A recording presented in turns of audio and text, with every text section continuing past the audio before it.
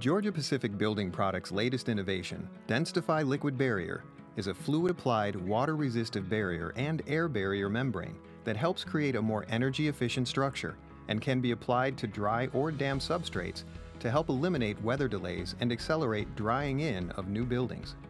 DensDefy Liquid Barrier can be applied to produce a seamless, durable membrane on exterior gypsum sheathing, wood sheathing, concrete masonry unit or CMU, and concrete walls. In this video, learn how to properly install DensDefy Liquid Barrier. Before starting any construction project, keep safety top of mind. Always remember to wear the proper personal protective equipment, PPE.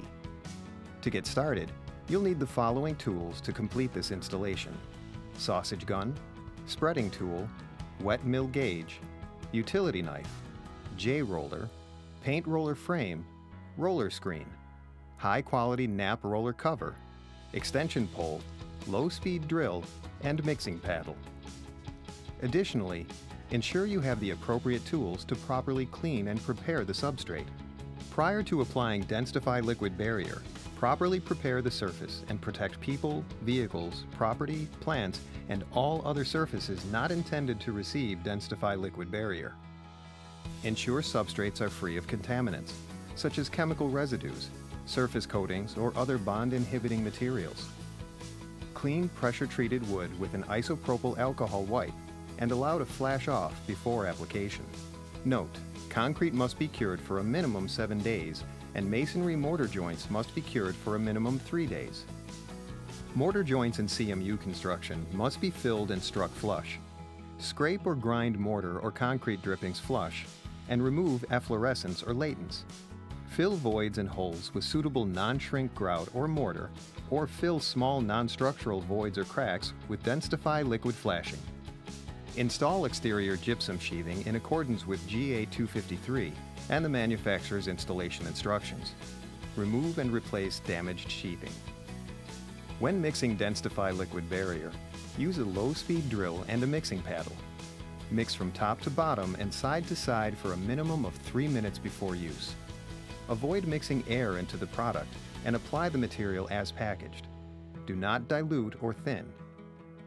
Roller apply DensDefy Liquid Barrier to the exterior wall assembly using vertical strokes with a slight diagonal slant. Apply using quality 1/4 inch to 3/8 inch nap rollers.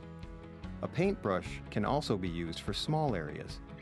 Material may be delivered directly from the bucket, or fill an additional pail half full and use a bucket screen to control product coverage. Reload roller and apply to a new section partially overlapping the previous one.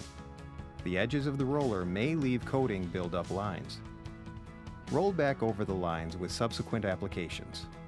For porous substrates like CMU, apply an initial light coat, allow it to skin over, and then apply an additional coat of material.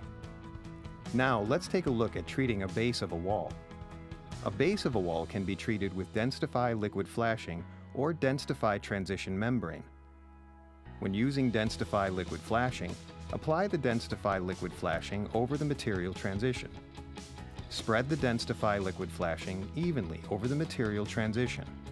Apply 2 inches of DensDefy Liquid Flashing onto each surface at a minimum thickness of 16 wet mils. Allow the DensDefy Liquid Flashing to skin over.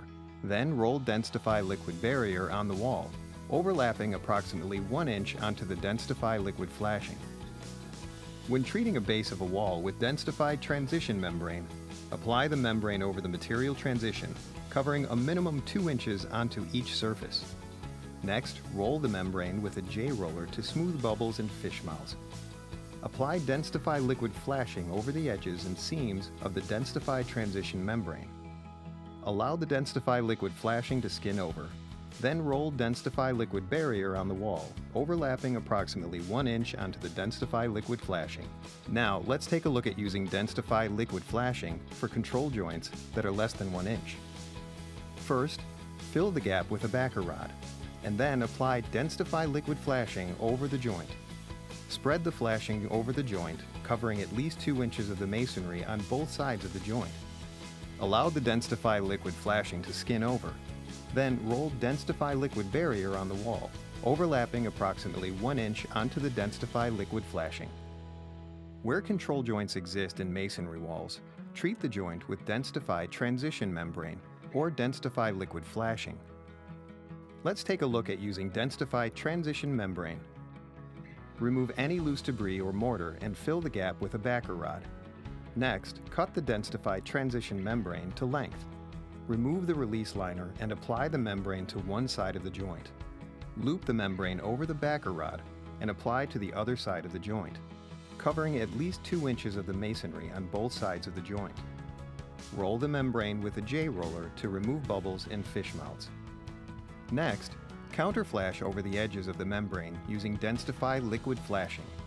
Finally, allow the DensDefy liquid flashing to skin over. Then roll DensDefy liquid barrier on the wall, overlapping approximately 1 inch onto the DensDefy liquid flashing. Now, let's take a look at inside corner installation.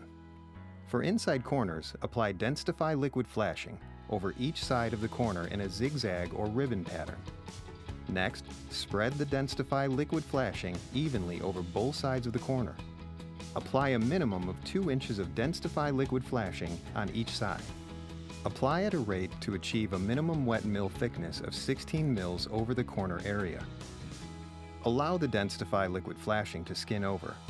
Then roll DensDefy liquid barrier on the wall, overlapping approximately 1 inch onto the DensDefy liquid flashing.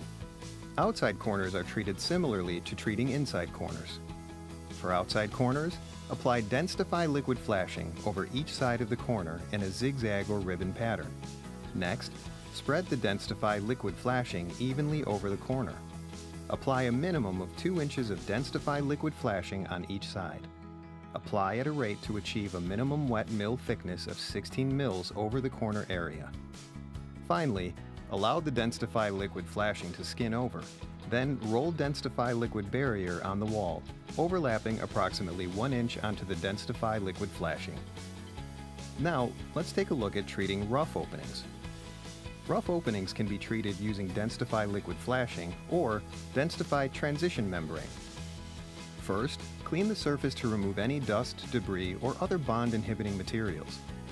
Next, cut the DensDefy transition membrane to length and apply it to the rough opening. Roll with a J-roller to remove bubbles and fish mouths. Next, counter flash membrane edges and seams with DensDefy liquid flashing. If treating the rough opening with DensDefy liquid flashing, apply at a rate of 16 wet mils so that a pinhole void-free application is achieved. Allow the DensDefy liquid flashing to skin over. Then roll DensDefy liquid barrier on the wall, overlapping approximately 1 inch onto the DensDefy liquid flashing. Next, let's take a look at material transitions. For gaps greater than 1/4 inch and up to 1 inch, install a backer rod to form a back dam. Apply DensDefy liquid flashing over the material transition in a zigzag or ribbon pattern. Spread the DensDefy liquid flashing evenly over the material transition and 2 inches onto each surface until a minimum thickness of 16 wet mils is achieved. Allow the DensDefy liquid flashing to skin over. Then roll DensDefy liquid barrier on the wall, overlapping approximately 1 inch onto the DensDefy liquid flashing. Now, let's take a look at floor line joints. At a floor line joint, fill the joint with a backer rod and apply DensDefy transition membrane to the sheathing. Do not pull the membrane tight. Loop the membrane over the backer rod, leaving enough slack in the membrane to allow for movement. Then apply to the masonry below. Cover a minimum of 2 inches on both surfaces. Next, roll over the membrane with a J-roller to remove bubbles or fish mouths. Counterflash over the membrane edges and seams with DensDefy liquid flashing. Allow the DensDefy liquid flashing to skin over.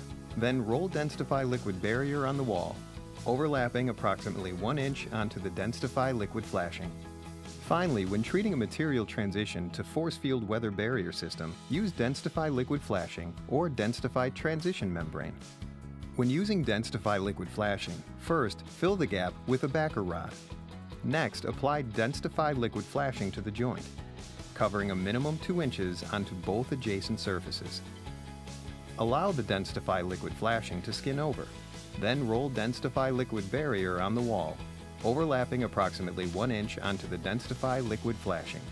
After application of DensDefy Liquid Barrier, go back and inspect for pinholes, voids, or damage that may have occurred during or after installation in order to ensure a pinhole void-free application.